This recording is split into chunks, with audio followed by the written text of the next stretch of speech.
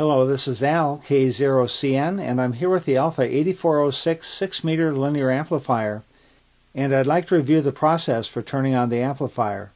First, we'll check the operate standby switch to make sure it's in the standby position, and secondly, we'll rotate the multimeter switch to the high voltage position. Now when I press the power on button, you'll notice the LED at 1.8 is illuminated. This begins a countdown period for 180 seconds to warm up the final amplifier. As the warm-up progresses, the LEDs will step down the scale until it reaches 0.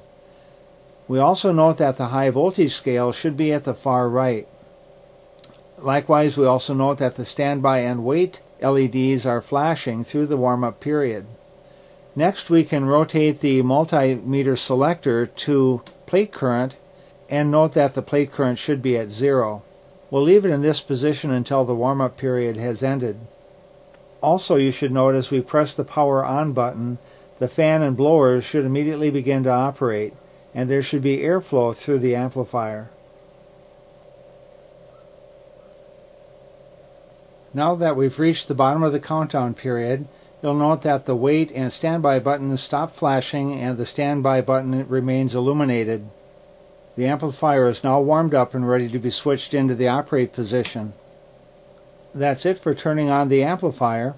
Next, we'll take a look at the tune-up process. Thanks for watching.